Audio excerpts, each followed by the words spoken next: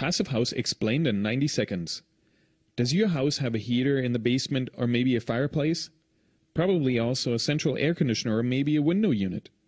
Did you ever wonder if it was necessary? In 1991, a physicist in Austria, Dr. Feist, built the first passive house.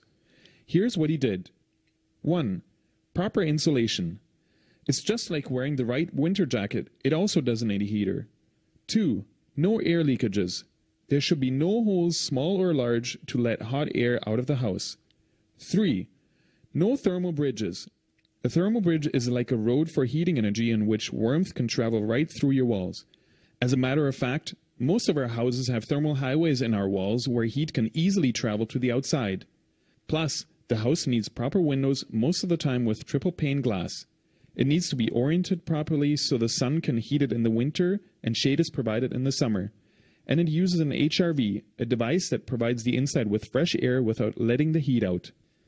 Add all these things up, and it turns out your house doesn't need a heater or air conditioner. So where does the heat come from? A passive house needs 90% less energy, and that can easily be supplied by your body heat, the sun, your appliances, light bulbs, and even your TV. This saves you a lot of money on your heating bill and helps preserve the environment. Did we make it in 90 seconds? You bet we did.